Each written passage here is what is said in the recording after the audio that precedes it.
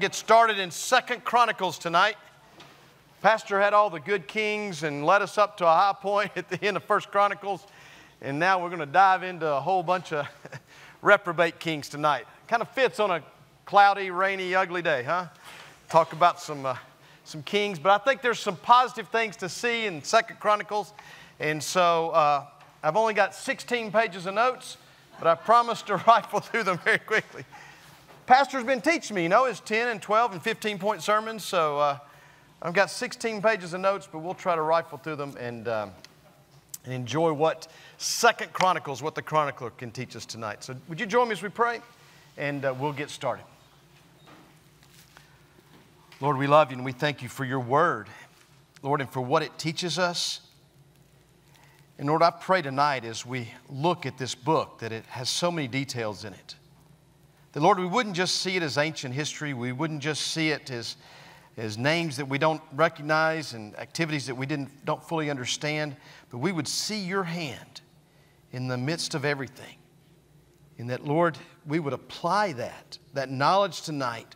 We would apply it to our lives in 21st century, lives in the world that we're living in today. May you be honored. We thank you for your word. For it's in Christ's name we pray. Amen. Well, last week, Pastor kind of led us through Chronicles and talking about how, if you remember, 1st and 2nd Chronicles was actually one book. And so the chronicler, who was probably Ezra, wrote one book, and at the time of the Septuagint, it was broken into two parts. 1st Chronicles, which got us through the reign of David, and then 2nd Chronicles, which will pick up with the reign of Solomon and take us all the way into the Babylonian captivity. So we're going to look at that tonight. What I want to do is kind of rifle through fairly quickly these kings, and so there's some important aspects I want us to talk about them. We won't spend as much time on every one of them, but there's some important things, and then I want us to come back and look at the theme of the book, and I think we can see God's holiness and God's sovereignty. So bear with me. If you've got your Bible, we're going to rifle through verses.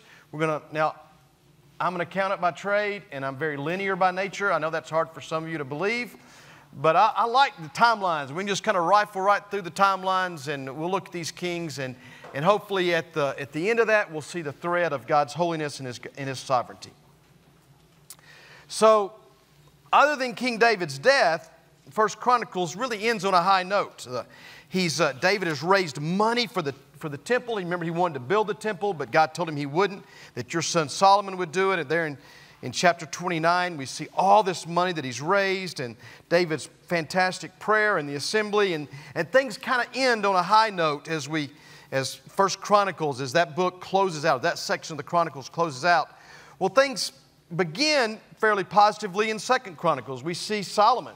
And all that they'd give, the people again had given willingly to the building of the temple. And so we pick up in chapter 1 with Solomon there in Gibeon, and he's worshiping.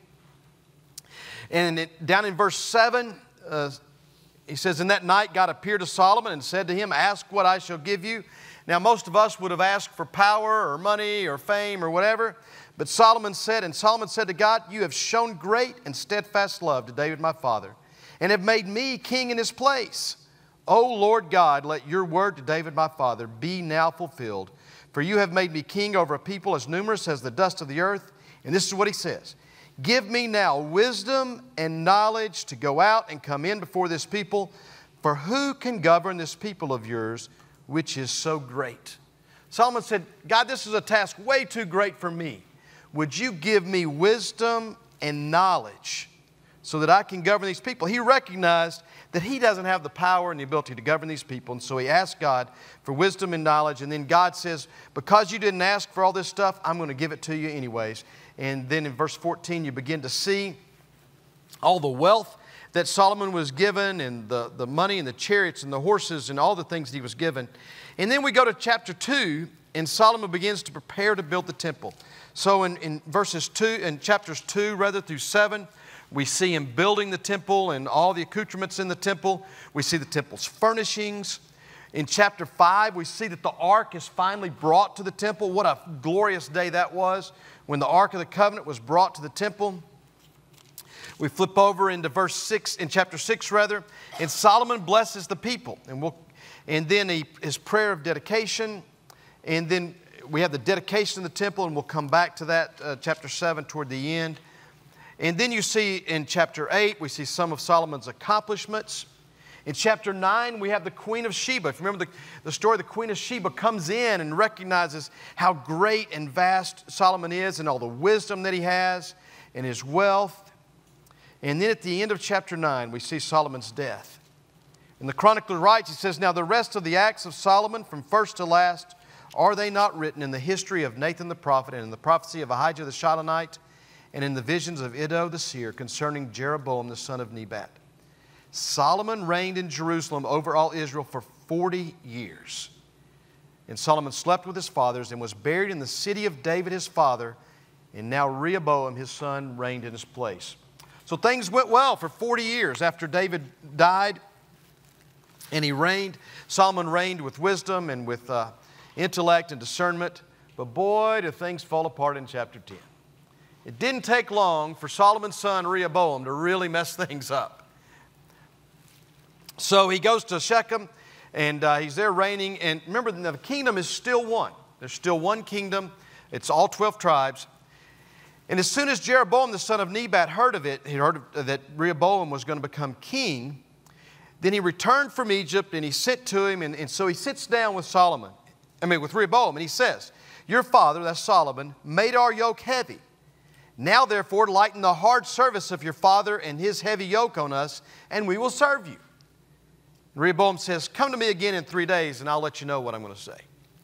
So Rehoboam goes away, he sends them away rather, and he gets his counselors together. And he gets the older counselors, and they tell him, "Look, you need to lighten up on the load. They're going to come to you, and if you do, they will serve you forever." But then he goes to the young guns in the room, and they said, "No, you need to show them who's in charge. This is your time to be the king and set things up." And so Rehoboam goes to them, and he tells them that's what is going to happen. And then, of course, quickly, he takes that bad advice, and they rebel. And it says in chapter 19, "So Israel has been in rebellion against the house of David to this day." That's the split of the northern kingdom and the southern kingdom. So the southern kingdom is Judah and Benjamin. The northern kingdom is the other 10 tribes. And it's a little confusing sometimes when you read it's Israel and Judah. The chronicler will sometimes intersperse them. But he's always talking about the southern kingdom. Because it's interesting that in 2 Chronicles, the chronicler never mentions any of the kings except in passing from time to time. He never mentions any of the kings of the northern kingdom. Because he's focusing on the southern kingdom. And you'll see how that's going to play in later. But so Rehoboam splits them. And then in chapter 12, we get a little bit more more understanding of who Rehoboam was. So when the rule of Rehoboam was established and he was strong, look at what he did. He abandoned the law of the Lord and all Israel with him. So we get the first taste of who Rehoboam is. The chronicler says that he abandoned the law of the Lord. His father, Solomon, did what was right in the eyes of the Lord. Rehoboam, his son, abandoned the law of the Lord. So then Shishak from Egypt comes and invades, and then Rehoboam humbles himself and repents, and the Lord delivers him. And in chapter 13, so Rehoboam dies, and he slept with his fathers and was buried in the city of David. And then Abijah, his son, reigned in his place. So Abijah becomes king, and he begins to battle Jeroboam. This is one of the few times that the northern kings are listed. He battles Jeroboam, who is the northern king, and he prevails. You see that in chapter 13. And so now there was war between Abijah and Jeroboam, and so Jeroboam, he wins that battle and he prevails. And then it says the rest of the acts of Abijah, his ways and sayings are written in the story of the prophet Iddo. Now we get to chapter 14, we get the king Asa. Abijah slept with his fathers, and they buried him in the city of David. And Asa, his son, reigned in his place. In his days, the land had rest for 10 years. And then we pick up in verse 2 of chapter 14. The chronicler writes, "And Asa did what was good and right in the eyes of the Lord his God. He took away the foreign altars and the high places and broke down the pillars and cut down the Asherim and commanded Judah to seek the Lord, the God of their fathers, and to keep the law and the commandment. He also took out all the cities of Judah, the high places and the incense altars, and the kingdom had rest under him. You're going to see a theme as we go along. He did what was right in the eyes of the Lord, and the land had rest under his kingdom, under his kingship. So he becomes this good king in chapter 15. He goes on, he talks about the religious reforms that he put in place. He removed the idols. And then we pick up in chapter 16. This is how serious he was about this reform. Even Maacah, his mother, King Asa, removed from being queen mother because she had made a detestable image for Asherah. So he kicked his own mom out, and she lost her title as queen mother because she refused to remove, and she rather had made an image of a detestable image for Asherah. But it's interesting, and he says he took it and he cut down her image, crushed it, and burned it at the brook Kidron. Now, this was a strong act when you take your mother's idol and you crush it and burn it and remove her title. But in 17 it says, but the high places were not taken out of Israel. Nevertheless, the heart of Asa was wholly true all his days, and he brought into the house of God the sacred gifts of his father and his own sacred gifts, silver and gold and vessels, and there was no more war until the 35th year of the reign of Asa. So he comes in and he removes these idols, but he didn't remove all the high places. You're going to see this theme all throughout Chronicles. Most of these kings would get right to the edge and they would do all these good things, and then they would leave some things in place. They'd always come back to haunt them. In chapter 16, he entreats with King Hanani, a treaty with Hanani, there in the first 10 verses of chapter 16. And then in verse 11, the acts of Asa from first to last, and it goes back, then Asa was angry. The seer comes in and confronts him in verse 10. Then Asa was angry with the seer and put him in the stocks in prison, for he was enraged because of this.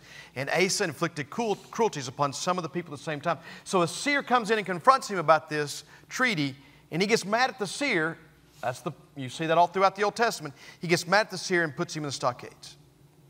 Then in verse 11, the acts of Asa from first to last are written in the book of the kings of Judah and Israel. In the 39th year of his reign, Asa was diseased in his feet, and his disease became severe. Yet even in his disease, he did not seek the Lord, but sought help from physicians. So again, he took all these idols out, crushed them, did all these things, but he left the high places in there. He left these little seeds in there to come back. He says, and Asa slept with his fathers, dying in the 41st year of his reign. They buried him in the tomb that he had cut for himself in the city of David. They laid him on a bier that had been filled with various kinds of spices prepared by the perfumer's art, and they made a very great fire in his honor. So he was honored at his last death. His death, he was honored. Well, now we get to the next king, and that's Jehoshaphat. A little side. Any of you old enough to remember the little children's musical back in the, what was that run? Probably in the 90s, Fat Jehoshaphat. They had a whole kids musical at church about Fat. I don't know why I remember Jehoshaphat, but it was Fat Jehoshaphat was the musical. So in 17, Jehoshaphat becomes king. Jehoshaphat, the son of Asa, becomes king, and he reigned in his place and strengthened himself against Israel. So he strengthened himself against the northern kingdom. So chapter 17, verse 3, we get a little taste of who he was. The Lord was with Jehoshaphat because he walked in the earlier ways of his father David. So Jehoshaphat goes all the way back to David's ways and walks in his ways. He did not seek the Baals, but sought the God of his father and walked in his commandments, and not according to the practices of Israel. Therefore the Lord established the kingdom in his hand, and all Judah brought tribute to Jehoshaphat, and he had great riches and honor. He walked in the ways of David, and he had great riches and honor. And in verse 6, his heart was courageous in the ways of the Lord, and furthermore, he took the high places and the Asherim out of Judah. He took it a deeper level. He took the high places and the Asherim out. So Jehoshaphat's walking in the ways of the Lord. You can see that he, unfortunately, he allies with Ahab. He marries one of his daughters. There's a defeat and death of Ahab in chapter 18. In 19, you see a little more of his reforms. You see his prayer. And then I want you to go down to the end of chapter 20. In verse 31, the chronicler writes, "Thus Jehoshaphat reigned over Judah. He was 35 years old when he began to reign, and he reigned 25 years in Jerusalem. His mother's name was Azubah, the daughter of Shilhi.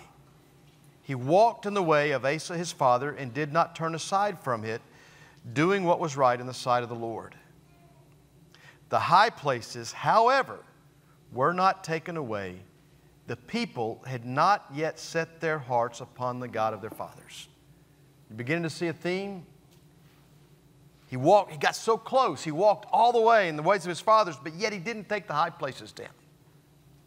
And because of that, the people had not yet set their hearts upon the God of their fathers. And then you see, so it says in 34, that talks about the rest of the acts that you see. And then in 35, Jehoshaphat makes a treaty, this pact. He joins with Ahaziah, king of Israel, who had acted wickedly. So Jehoshaphat, this righteous king, now aligns himself with Ahaziah, the northern kingdom's king, who acted wickedly. And this is what it says in verse 36. "He joined him in building ships to go to Tarshish, and they built the ships in Ezion-Geber.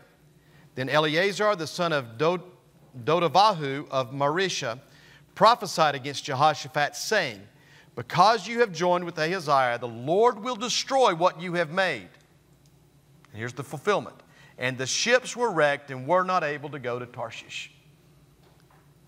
So here's Jehoshaphat. He does all these good things, and at the end, he aligns with this wicked king to build these ships because he's going to build great wealth. He's not trusting the Lord, but he's going to use a wicked king to help him build this great wealth and go to Tarshish. And God sends a seer and prophesies, and God fulfills his prophecy, and the ships are destroyed before they ever set sail. So I want you to keep this in theme. We're going to keep going with this. Now we get to chapter 21 in King Jehoram. Jehoshaphat slept with his fathers and was buried with his fathers in the city of David, and Jehoram, his son, reigned in his place. So it talks a little bit about him. And then we go down to verse 6, and we get a little insight into who Jehoram was. The chronicler does a great job of reminding us of not just what these guys did, but who they were, what their hearts were like. In verse 6, "And he walked in the way of the kings of Israel, as the house of Ahab had done. For the daughter of Ahab," remember who Ahab? The daughter of Ahab was his wife. "And he did what was evil in the sight of the Lord." And this is important. Verse 7. "Yet the Lord was not willing to destroy the house of David because of the covenant that he had made with David, and since he had promised to give a lamp to him and to his sons forever." So even in the midst of this wicked king, the chronicler reminds us that the Lord was not willing to destroy the house of David. Why? Because he had made a covenant with David. So hold that. We're going to come back to that in a little bit. So he marries this wicked king. He's married to Ahab's daughter. He's not willing to, but the Lord's not willing. And then Elijah comes into the scene in chapter 21, verse 12. "And a letter came to him from Elijah the prophet, saying, 'Thus says the Lord, the God of David your father, because you have not walked in the ways of Jehoshaphat your father, or in the ways of Asa king of Judah, but have walked in the way of the kings of Israel, and have enticed Judah and the inhabitants of Jerusalem into whoredom as the house of Ahab, led Israel into whoredom, and also you have killed your brothers of your father's house who were better than you, behold, the Lord will bring a great plague on your people, your children, your wives, and all your possessions, and you yourself will have a severe sickness with a disease of your bowels until your bowels come out because of the disease day by day." I mean, the Old Testament is very graphic. Some of these diseases, these curses, I don't want any part of those. I think I'll pass on this. So Elijah rebukes him. And what does he do in response to Elijah's rebuke? Go down to verse 19, the second half. I won't read the whole first part when he's struck with this disease, this incurable disease. and he died in great agony. Not only did the Lord take him out, the Lord took him out in great agony. His people made no fire in his honor like the fires made for his fathers. He was 32 years old when he began to reign, and he reigned 8 years in Jerusalem. And look at this sentence. And he departed with no one's regret. What a terrible thing to have said about you. Like, what's the old saying, you know, everybody brightens a room, some when they enter, some when they leave. He departed with no one's regret. They buried him in the city of David, but not in the tombs of the kings. So, I mean, this was a bad guy. Nobody wanted him. So, that's just a thing, a terrible thing. Well, if you think all that's bad, unfortunately we get to chapter 22 and things really get sorted in chapter 22. I mean, the depravity of man is coming to the forefront as we begin in chapter 22. So Ahaziah becomes king in chapter 22. Verse 4, the chronicler says, he did what was evil in the sight of the Lord as the house of Ahab had done. You see a trend? All of a sudden, these kings are following Ahab instead of David and Solomon. For after the death of his father, they were his counselors to his undoing. Again, he didn't do what was right. He did what was evil in the sight of the Lord. The house of Ahab became his counselors, and that became his undoing. He even followed their counsel and went with Jehoram, the son of Ahab, king of Israel, to make war against Hazael, king of Syria at Ramoth Gilead. And the Syrians wounded Joram, and he returned to heal in Jezreel. So he returns to heal. But the Lord announced Jehu, so in verse 8, and when Jehu was executing judgment on the house of Ahab, he met the princes of Judah and the sons of Ahaziah's brothers who attended Ahaziah, and he killed them. He searched for Ahaziah, and he was captured while hiding in Samaria, and he was brought to Jehu and put to death. The Lord ordained Jehu to kill Ahaziah, so Jehu kills Ahaziah. They buried him, for they said, he is the grandson of Jehoshaphat, who sought the Lord with all his heart. In the house of Ahaziah had no one able to rule the kingdom. That's pretty bad. I mean, things are going really bad in the southern kingdom. And then all of a sudden, we get to verse 10, as if things couldn't get any worse. In verse 10, they go really south. Now, when Athaliah, the mother of Ahaziah, saw that her son was dead, she arose and destroyed all the royal family of the house of Judah. I can't imagine getting up and killing all my family and grandkids and everybody else just because I want to be king, or in her case, queen. But we see, and this is God's providence even in the middle of this, but Jehoshabeth, the daughter of the king, took Joash, the son of Ahaziah, and stole him away from among the king's sons who were about to be put to death, and she put him and his nurse in a bedroom. So she's preserved him. So we're going to come back to Joash in just a minute. So Athaliah reigns for 6 years. And she's the only one not of the house of David, because she's the mother and not the king. She reigns as king for these 6 years. But in the 7th year, Jehoiada, who was the priest, took courage and entered into a covenant with the commanders of hundreds, Azariah, the son of Jeroham, Ishmael the son, and he lists all these kings. And they made this assembly, all the assembly made a covenant with the king in the house of God. And Jehoiada said to them, behold, the king's son, let him reign, as the Lord spoke concerning the sons of David. This is the thing that you shall do of you priests and Levites who come off duty on the Sabbath. And so he takes a third of them and he divides them up. They're going to guard the house. And so they guard the house. And so Athaliah runs to the temple. And of course, there is Joash. Down in verse 12, when Athaliah heard the noise of the people running and praising the king, she went into the house of the Lord to the people. And when she looked, there was the king standing by his pillar at the entrance, and the captains and the trumpeters beside the king, and all the people of the land rejoicing and blowing trumpets, and the singers with their musical instruments leading in the celebration. And Athaliah tore her clothes and cried, treason, treason. It's kind of an odd thing to say. The most treasonous act, she was the most treasonous person in the room, and she's yelling treason to them. Then Jehoiada the priest brought out the captains who were set over the army, saying to them, Bring her out between the ranks, and anyone who follows her is to be put to death with the sword. For the priest said, do not put her to death in the house of the Lord. So they laid hands on her, and she went into the entrance of the horse gate of the king's house, and they put her to death there. So this wicked woman who had rebelled against the house of God, and now she's put to death. And so now Joash is the king. So we move into chapter 24, and Joash becomes king. He's 7 years old when he began to reign, and he reigned 40 years in Jerusalem.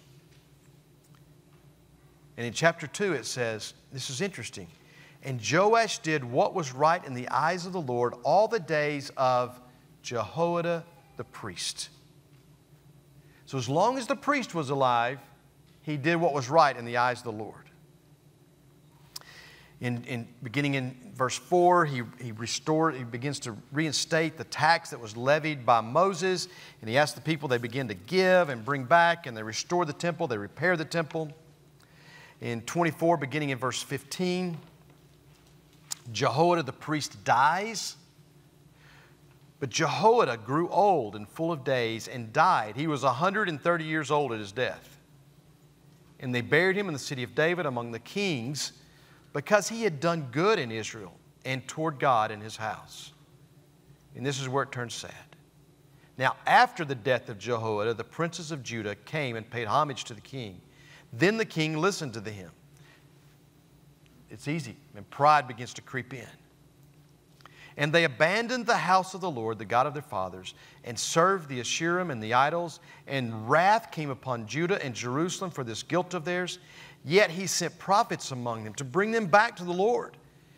These testified against them, but they would not pay attention. Here's this king who had been rescued when he was a year old. God's hand had been on him. And for all these years, Jehoiada the priest, he had listened to him, God had reigned, and all these positive, powerful things were happening. And then the priest dies, and he listens to these wicked men. And God, even in the midst of that, sent more witnesses to tell him, you're doing wrong. Don't do this. Come back. Then the Spirit of God clothed Zechariah, the son of Jehoiada, the priest, and he tried to stand before him. That didn't work, but they killed him. And then, picking up in verse 23, Joash is assassinated. It's interesting. He goes into battle with the Syrians, and he's wounded by the Syrians, and he goes back to the palace, and he's laying in his own bed. When they had departed from him, leaving him severely wounded, his servants, the own men closest to him, conspired against him because of the blood of the son of Jehoiada the priest. Now remember, he had killed Zechariah, the son of Jehoiada the priest, who was loved.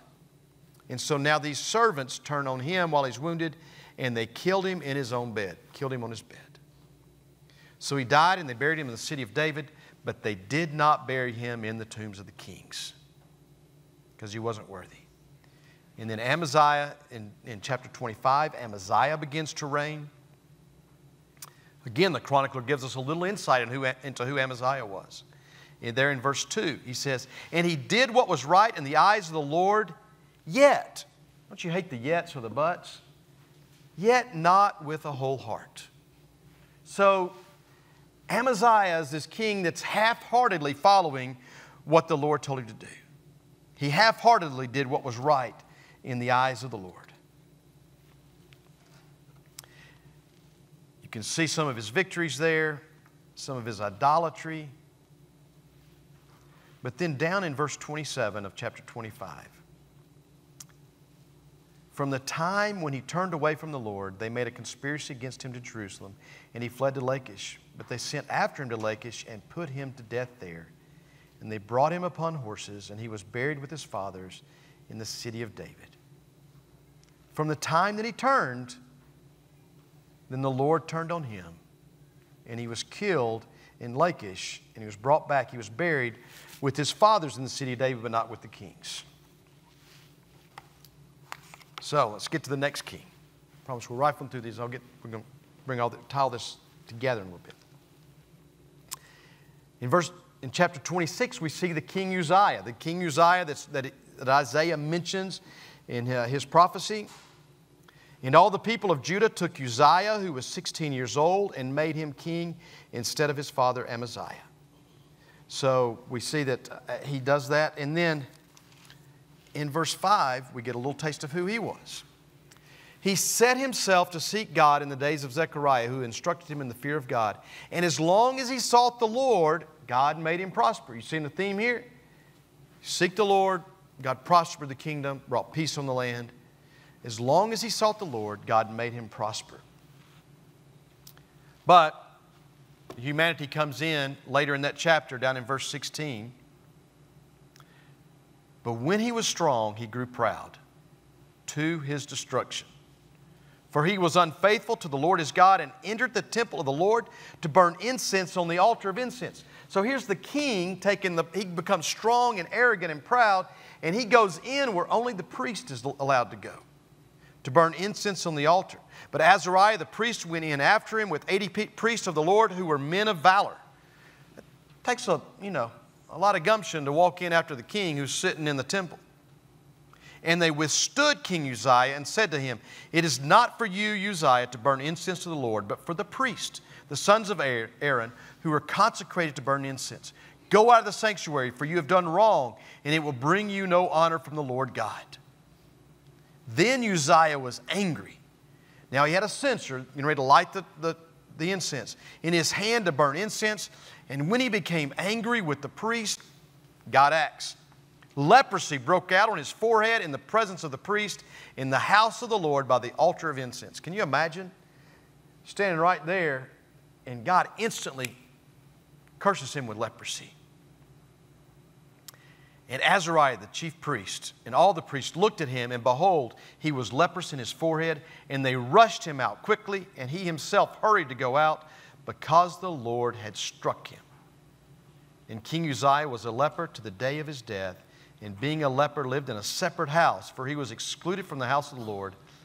And Jotham his son was over the king's household, governing the people of the land. The Lord struck him with leprosy. If you remember that's important to remember, you can tie that back to Isaiah 6. When you understand what Uzziah's sin was in this leprosy, and you understand that, remember Isaiah says, in the year that King Uzziah died, I saw the Lord high and lifted up. And he's there before the temple, and you get the sense of the holiness of the temple in the altar. And Isaiah in his mind, I'm sure, is going back to this time when God cursed Uzziah and cursed him with leprosy. So Uzziah dies, and Jotham, his son, reigned in his place. Chapter 27, we see that Jotham was 25 years old when he began to reign, and he reigned 16 years in Jerusalem. And again, the chronicler gives us a little taste of who he was. And he did what was right in the eyes of the Lord, according to all that his father Uzziah had done, except he did not enter the temple of the Lord. But the people still followed corrupt practices. And so he reigns. You see his reign there in chapter 27. Not a whole lot is told us about him. And then we see at the end of 27, beginning of 28, that Ahaz, his son, reigned in his place. Ahaz was 20 years old when he began to reign, and he reigned 16 years in Jerusalem. And he did not do what was right in the eyes of the Lord, as his father David had done. But he walked in the ways of the kings of Israel. I mean, the kings of the northern kingdom, the wicked kings of the northern kingdom. He even made metal images for the Baals. So Ahaz is defeated there and brought to Damascus. And then we see more of Ahaz's idolatry down in verse 22. I mean, he's been defeated by Tiglath-Pileser, has come against him. And then in verse 22, this is interesting to me. In the time of his distress, he became yet more faithless to the Lord. In the time of his distress, he became yet more faithless. The sin of pride. For he sacrificed to the gods of Damascus that had defeated him. So he knows what's right. And he's been defeated. He's been punished by God. And he's in this foreign land. And he begins to sacrifice to these other gods. These foreign gods, rather. And we begin to see his utter demise. Because the gods of the kings of Syria helped them, I will sacrifice to them that they may help me. But they were the ruin of him and of all Israel. And Ahaz gathered together the vessels of the house of God and cut in pieces the vessels of the house of God. And he shut up the doors of the house of the Lord, and he made himself altars in every corner of Jerusalem. In every city of Judah he made high places to make offerings to other gods, provoking to anger the Lord, the God of his fathers. I mean, here's this man that's just been defeated. He knows what's right. He's been taught what's right. He knows the history of how God has acted. And in the time of his defeat, he digs the hole a little bit deeper and just keeps burying and burns the things of the temple and begins to worship these other gods. And Ahaz slept with his fathers, and they buried him in the city in Jerusalem, for they did not bring him into the tombs of the kings of Israel. He didn't deserve to be there. Now we get to Hezekiah. Hezekiah, his son, reigned in his place. Hezekiah began to reign when he was 25 years old, and he reigned 29 years in Jerusalem. And in verse 2 he says, and he did what was right in the eyes of the Lord, according to all that David his father had done.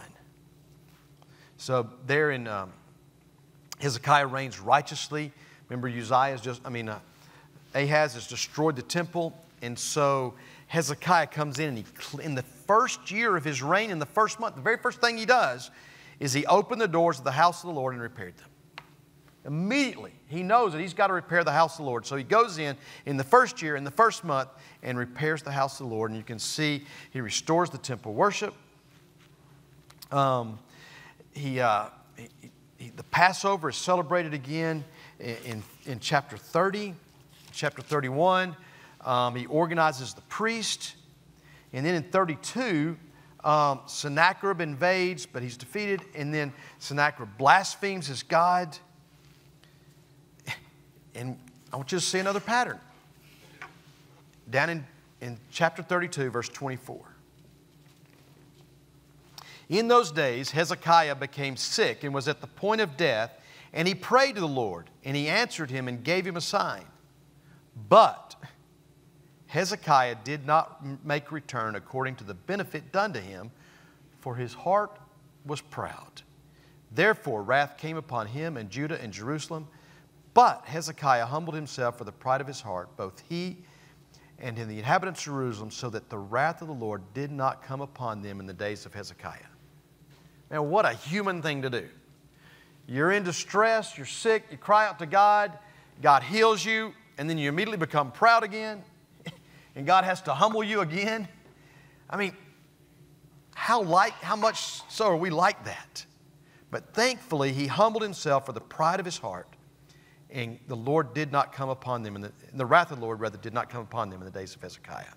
Talks about how he had great riches, and then he dies, and Manasseh, his son, reigns in his place. Let's talk a little bit about Manasseh there in chapter 33, brother. The Chronicles writes, and he did what was evil in the sight of the Lord. This back and forth, back and forth. He did what was evil in the sight of the Lord according to the abominations of the nations whom the Lord drove out before the people of Israel. It's interesting that God drives these wicked nations out. He defeats these wicked nations. And then the Israelites, the people of his own people, decide to worship the very things that were defeated. It's humanity. We just don't get it. And then down in chapter 33, beginning in verse 10, it says, the Lord spoke to Manasseh and to his people, but they paid no attention. And so Assyrians come in, they capture Manasseh with hooks and bound him with chains of bronze and brought him to Babylon. And so he repents and he calls out to God. He's returned to Jerusalem. He goes in and he removes the foreign gods. He also restored the altar of the Lord and offered on it sacrifices of peace offerings and of thanksgiving, and he commanded Judah to serve the Lord, the God of Israel. Nevertheless, the people still sacrificed at the high places, but only to the Lord their God. He talks about the rest of his acts. And then he dies. He slept with his fathers, and they buried him in his house, and Amon his son reigned in his place. Verse 21, Amon reigned was 22 years old when he began to reign, and he reigned 2 years in Jerusalem. Again, and this is a damning statement here. He says, and he did what was evil in the sight of the Lord, as Manasseh his father had done. Ammon sacrificed to all the images that Manasseh his father had made him, and several, and he did not humble himself before the Lord as Manasseh his father had humbled himself, but this Ammon incurred guilt more and more. Now, what a terrible thing to be said about you. Not only did you not do what was right, but you incurred guilt more and more. And we see his demise. His servants conspired against him and put him to death in his house. And so Ammon dies, and now Josiah becomes to reign in chapter 34. Josiah is 8 years old when he begins to reign, and he reigns 31 years in Jerusalem. And he did what was right in the eyes of the Lord and walked in the ways of David his father. And I love this statement. He did not turn aside to the right hand or to the left. He stayed straight. He didn't look off to the sides. He stayed straight, kept his eyes on the Lord, and obeyed what the Lord told him to do. He purged the foreign idols. He repaired the temple. In chapter 35, earlier in chapter 34, rather, the book of the law is found as they're cleaning up the temple. And he says, what is this? And they begin to read the book of the law, if you remember that story. And they begin to sacrifice. They begin to bring their money. They're repairing the temple. In chapter 35, he keeps the Passover. There in 35, he's killed in battle. After all this, when Josiah prepared the temple, Necho, king of Egypt, went up to fight at Carchemish on the Euphrates, and Josiah went out to meet him, and he dies in that battle. And in verse 26, now the rest of the acts of Josiah and his good deeds, according to what is written in the law of the Lord, and his acts first and last, behold, they are written in the book of the kings of Israel and Judah. So he died a good king. Even though he died in battle, he died a good king, and his good deeds, of course, are recorded in the book of Kings. So Josiah dies, and now Jehoahaz. And this is when it all starts falling apart now. The people of the land took Jehoahaz, the son of Josiah, and made him king in his father's place in Jerusalem. He was 23 years old when he began to reign, and he reigned 3 whole months in Jerusalem. Lasted 3 months. Then the king of Egypt deposed him in Jerusalem and laid on the land a tribute of 100 talents of silver. So the king deposes him, takes him off, and the king of Egypt now puts Eliakim, his brother, in his place and changes Eliakim's name to Jehoiakim. So Jehoiakim now becomes the king, but Jehoiakim was 25 years old when he began to reign, and he reigned 11 years in Jerusalem. He did what was evil in the sight of the Lord his God. And against him came up Nebuchadnezzar, king of Babylon, and bound him in chains to take him to Babylon. So then Jehoiachin, so we got Jehoiakim, now Jehoiakim rather. Now Jehoiachin comes in, and he was 18 years old when he became king. And he reigned a little bit longer, 3 months and 10 days. Jehoahaz had 3 months. Jehoiachin had 3 months and 10 days. And then that's when everything completely falls apart. And he's exiled to Babylon. And his brother Zedekiah. So now all these brothers, things are coming to an end very quickly for this kingdom. Zedekiah was 21 years old when he began to reign. And he reigned 11 years in Jerusalem. He did what was evil in the sight of the Lord his God. He did not humble himself before Jeremiah the prophet. Remember Jeremiah and his preaching and how he begged the Lord not to take, and he preaches to these evil kings who spoke from the mouth of the Lord.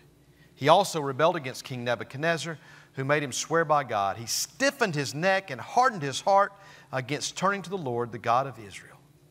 All the officers of the priests and the people likewise were exceedingly unfaithful. Now, what a terrible statement. Not only was the king, but all the officers of the priest and the people likewise were exceedingly unfaithful, following all the abominations of the nations. And they polluted the house of the Lord that he made holy in Jerusalem. And then in verse 17, Jerusalem's captured, it's burned. The exiles are taken out to Babylon. We see the fall of Jerusalem. Well, how do you tie all that together? I think there's a couple themes. And one, there's a predominant theme in God's holiness. God is a holy and righteous God. He said, you do what I tell you to do. Go back to chapter 7, verse 11. God will maintain His holiness. He will preserve His holiness. And so in Solomon's dedication of the temple, verse 11. Thus Solomon finished the house of the Lord and the king's house. All that Solomon had planned to do in the house of the Lord and in his own house he successfully accomplished. Then the Lord appeared to Solomon in the night and said to him, I have heard your prayer and have chosen this place for myself as a house of sacrifice. When I shut up the heavens so that there is no rain, or command the locusts to devour the land, or send pestilence among my people, if my people who are called by my name humble themselves and pray and seek my face and turn from their wicked ways, then I will hear from heaven and will forgive their sin and heal their land. Now my eyes will be open and my ears attentive to the prayer that is made in this place. For now I have chosen and consecrated this house that my name may be there forever. My eyes and my heart will be there for all time. And as for you, if you will walk before me as David your father walked, doing according to all that I have commanded you and keeping my statutes and my rules. Again, His statutes and His rules were for His holiness. Then I will establish my royal throne. I will establish your royal throne as I covenanted with David your father, saying, you shall not like a man to rule Israel. But if you turn aside and forsake my statutes and my commandments that I have set before you and go and serve other gods and worship them, then I will pluck you up from my land that I have given you. And this house that I have consecrated for my name, I will cast out of my sight. And I will make it a proverb and a byword among all peoples. And at this house which was exalted, everyone passing by will be astonished and say, why has the Lord done thus to this land and to this house? Then they will say, because they abandoned the Lord, the God of their fathers, who brought them out of the land of Egypt, and laid hold on other gods, and worshipped them and served them. Therefore He has brought all this disaster on them. God is a holy God, and He demands holiness. And He does it through judgment, righteous judgment. That's what He did. He wanted foreigners to see that this is why I brought this, because they abandoned my statutes and my rules. So all throughout the kings, you see, when they followed the Lord, God prospered them. He blessed them. When they abandoned the Lord, He rebuked them. And He didn't rebuke them just for the sake of rebuking. He rebuked them, try to get them to turn back. And they wouldn't do it, and so the rebuke became even greater. God is a jealous God, but He's also a God who demands holiness, and He will preserve His holiness. But also throughout the book, we see these wicked kings, these good kings. We see foreign kings. We see the two kingdoms. But we see God's sovereignty. And God said that He would do all these things. So let's turn back to chapter 36.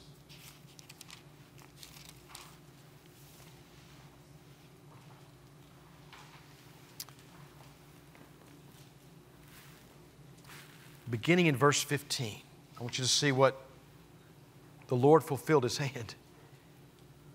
The Lord, the God of their fathers, sent persistently to them by His messengers because He had compassion on His people and on His dwelling place. He tried. He said, look, I'm trying so hard to get you to listen. Stop being so stiff-necked and hard-hearted and listen to what I'm saying. But they kept mocking the messengers of God, despising His words and scoffing at His prophets until the wrath of the Lord rose against His people, until there was no remedy. Therefore, He brought up against them the king of the Chaldeans, who killed their young men with the sword in the house of their sanctuary and had no compassion on young man or virgin, old man or aged. He gave them all into his hand and all the vessels of the house of God, great and small, and the treasures of the house of the Lord and the treasures of the king and of his princes. All these He brought to Babylon. And they burned the house of God and broke down the wall of Jerusalem and burned all its palaces with fire and destroyed all its precious vessels. He took them into exile in Babylon, those who had escaped from the sword, and they became servants to him and to his sons until the establishment of the kingdom of Persia. Why? To fulfill the word of the Lord by the mouth of Jeremiah, until the land had enjoyed its Sabbaths, all the days that it lay desolate and kept Sabbath, to fulfill 70 years. God's will be done. He said, if you don't do these things, in chapter 7, through Solomon, he said, if you don't do these things, this is what I'm going to do. And so for all these years, these 300-something years, they rebelled. God was patient. He had compassion. He sent prophets. He sent priests. He sent messengers and seers to try to get them to repent. They refused to repent. And so ultimately God said, I will do what I said I'm going to do. And Jerusalem is destroyed. The temple's burned. The exiles are in Babylon. But praise God, that's not the end of the story, as we know. The good thing is, on a dark, gloomy, rainy night, we see this. We end on a terrible note with the seas of Jerusalem and the exiles in Babylon. But be back here next week, because we're going to go into Ezra and Nehemiah. Things are going to get a whole lot better. Pastor's going to be here and make things a whole lot better, all right? So be back next week. He's going to bring good news. But I hope in the midst of all of this, you will see God's sovereign hand, and He is a holy God. And we can trust Him because He has compassion as well. Join me as we pray, and then if I can ask you to stick around for just 4 or 5 minutes. We've got a short business meeting. I'm going to ask Marson Berry, our church moderator, to come up after that. So join me as we pray. Father, it's in your sovereignty that we take comfort. Lord, knowing that even as your word proclaimed, you had compassion on the people of Israel. And so, Lord, I pray that when we are stubborn and hard-hearted and stiff-necked and refuse to listen to you, that, Lord God, we would humble ourselves and repent of the pride of our hearts. Lord, we've been taught your ways, and Lord, we want to follow your ways and not look to the right or the left. But Lord, we thank you that even in your times of rebuke, they're rebuked because you want us to be holy just as you are holy. So I thank you for the chronicler. I thank you for what he has written down so that we can know and learn and not repeat the mistakes of our forefathers of old. Lord, may you use us this week in our workplaces, in our homes. We look forward to corporate worship on Sunday together. May you be glorified. For it's in Christ's name we pray. Amen.